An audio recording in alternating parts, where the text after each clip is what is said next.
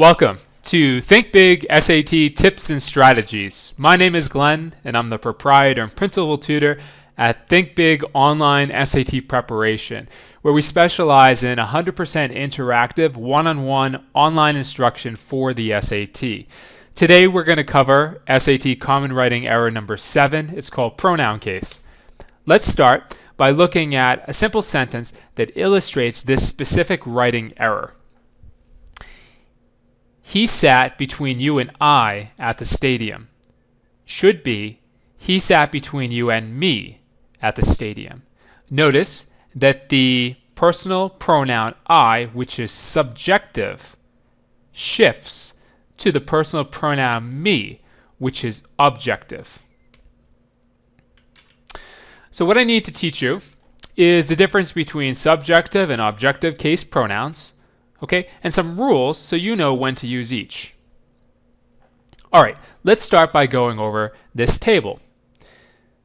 First person, whenever the speaker is involved. Subjective case, I, we. First person, objective case, me, I. Second person, whenever you're speaking directly to someone. Subjective case, you, singular, you, plural. Second person, objective case, you, singular, you, plural. Notice that second person subjective case and objective case is the same. Third person, whenever you're speaking about someone or something. Subjective case, he, she, it, they. Objective case, him, her, it, them. Notice that it also goes both ways. Okay, now I'm going to teach you 3 rules. 1 for when you'll need to use subjective pronouns, and 2 for when you'll need to use objective pronouns. Rule number 1. Use a subjective pronoun when it's the subject of a verb. Example, Chris and he or him went to the baseball game. Okay, so let's find the verb in the sentence. Went. Who went to the game? Chris and one of these pronouns. Okay, now because this is the subject of the verb went, okay, we need to use a subjective pronoun. Okay, so what do we use, guys? Do we use he or do we use him? We use he. Chris and he went to the baseball game. I know it sounds awkward, but it's grammatically correct. Rule number 2, use an objective pronoun when it gets the action of a verb. Okay, I gave Michelle and she or her a gift certificate. Where's the verb in the sentence? Gave. Okay, gave who? Who gets the action of the verb? Michelle and one of these pronouns. All right. Now, whenever the pronoun gets the action of the verb, it has to be objective. All right. So what are we going to use, guys? Are we going to use she or her? Her. I gave Michelle and her a gift certificate. Okay. Rule number 3, final one. Use an objective pronoun when it follows a preposition. Some prepositions include to, on, over, at, between, with, in. Okay, so if the pronoun comes after a preposition, all right, it's got to be in the objective case. Okay, so check this out. Example, please keep this information just between you and I or me. Okay, do you see a preposition? I do. It's right here. Between. All right, now we have 2 pronouns that follow it, you and either I or me. Okay, now, if the pronoun comes after a preposition, it's got to be objective. Okay, so are we going to use I or me? Me. Please keep this information just between you and me. Okay, so these are the 3 rules that you need to know to do well on this kind of problem. A technique that I use to recall subjective pronouns is I just try to form sentences with them at the beginning.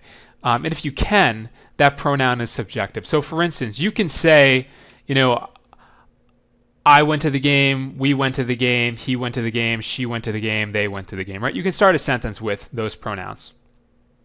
Okay, but you cannot start a sentence with these pronouns, objective pronouns. Me went to the game, us went to the game, him went to the game, her went to the game, them went to the game. Okay, so what I'll do is I'll try to start a sentence with a pronoun, and if I can, it's subjective, and the opposite of that pronoun is in the objective case, right? So like you can start a sentence with is subjective, opposite of it is me, objective. We, you can start a sentence with, opposite of it is us, objective, for instance.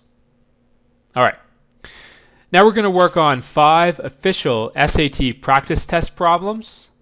Okay, and all of these have the error pronoun case. Here we go.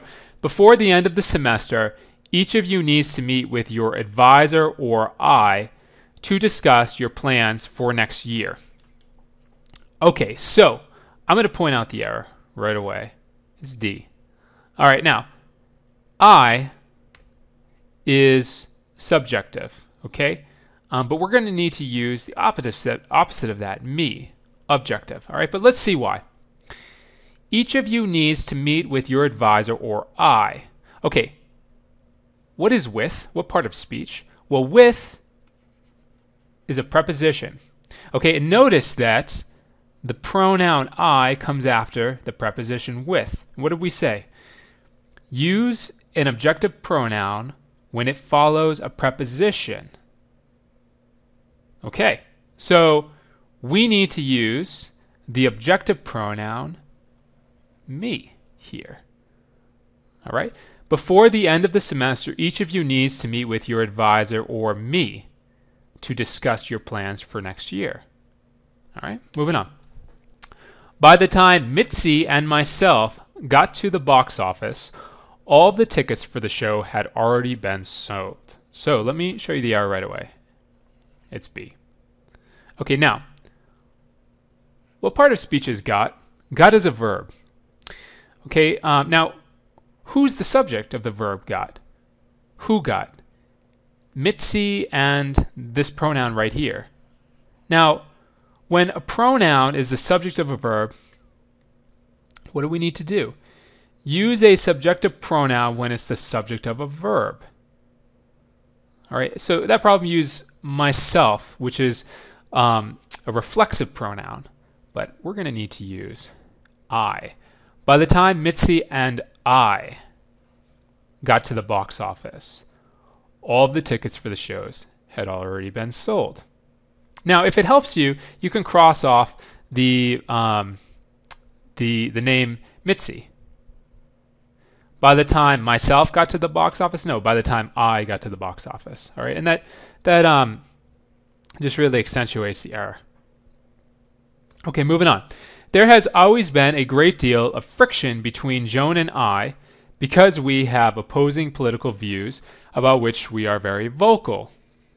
Okay, so the error occurs at B. It's this pronoun I, all right? Now, I is subjective, all right, but what part of speech is between? Between is a preposition. Okay, what did we say? We said that use an objective pronoun when it follows a preposition. Look at this. Just between you and me, right? Me is objective. Okay, so we need to change I to me. There has always been a great deal of friction between Joan and me because we have opposing political views about which we are very vocal. All right. Paul's letter to myself about the missing money was not intended to be read by any other member of the organization. Okay, so I'm going to point out the error right here. Again, the sentence uses a reflexive pronoun when it should use an objective one, right? Why? Well, look, what part of speech is to? To is a preposition. And what did we say? Use an objective pronoun when it follows a preposition. Okay, so we need to change myself to me. Paul's letter to me about the missing money was not intended to be read by any other member of the organization. Okay, so let me show you one more thing, okay? A few of these problems are using reflexive pronouns. Myself. Okay, let me show you some reflexive pronouns off here in the margin. Okay, so we got I, myself, he, himself, she, herself, they, themselves, it, itself, we, ourselves, so on and so forth. Okay, now, these pronouns right here to the left, I, she, I, he, she, they. Okay, those are, let's go back. Those are subjective pronouns. Okay? So these guys are subjective pronouns. I'm just going to abbreviate. Subjective pronouns. Okay? And then myself, himself, herself, themselves, itself, ourselves. Those are reflexive pronouns.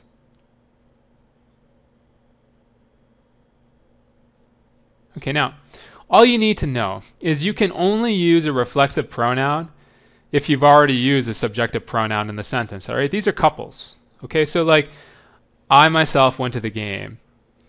He told her himself to run the errand. She herself likes to watch TV at 9 o'clock.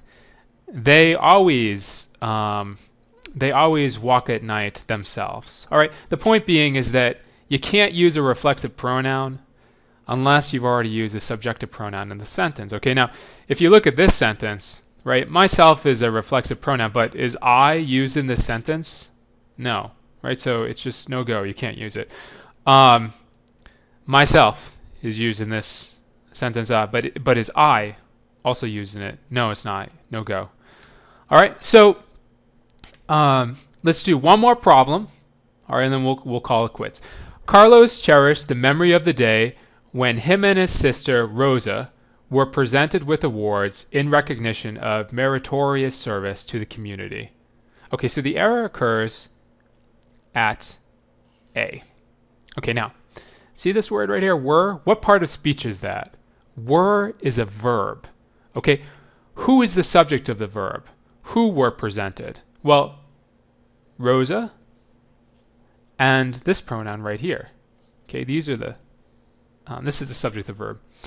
Okay, now, would you say him was presented, or would you say he was presented? All right, we need to use he. And let me just bring us back here. All right, now, I taught you that use a subjective pronoun when it's the subject of a verb. Okay, so that pronoun was the subject of the verb were. All right, and him was being used, but it needs to be subjective. He. All right, let's read it. Carlos cherished the memory of the day when he and his sister Rosa were presented with awards in recognition of the meritorious service to the community. All right, guys, that's it for SAT Common Writing Error number 7. I hope you found this tutorial informative. Please check out our other ones. Have a great day.